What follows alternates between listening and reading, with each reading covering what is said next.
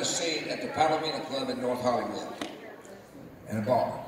And I guess the reason why they called me is because I was known for the bars.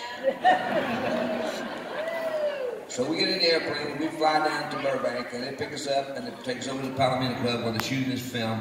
On the stage performing was a little lady named Charly McClain.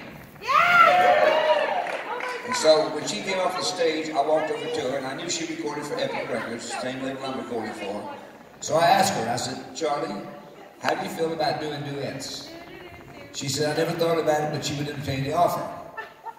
So I left it like that. And about 6 months later, I'm in Nashville, Tennessee,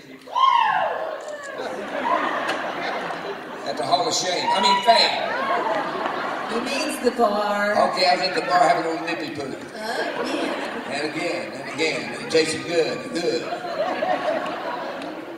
I get a call for a record producer at the Hall of Fame motor inn. Said, they knew where to find me.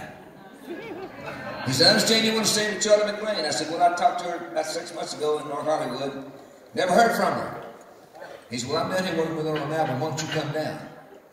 I turned to the guy flying my airplane with me and I said, listen, he's the one that taught me how to fly. I learned how to crash on my own. So anyway, we drive down to the recording studio. We walk in and they're working on this song called Paradise Tonight. So the producer looked at me and said, how do you feel about making this a duet? I said, I got no problem with it. I got the idea from watching Conwell Rudder. I walked out of the studio and about an hour and a half later, we have recorded Paradise Tonight. As I'm leaving the studio, I turned to the guy flying the airplane with me. I said, you know what, Cliff?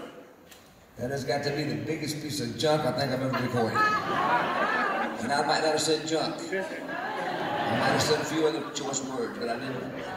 I cleaned it up. He said, I thought it was a pretty good song, Gilley. I said, forget it. About 21 weeks later, it's #1 on the country charts.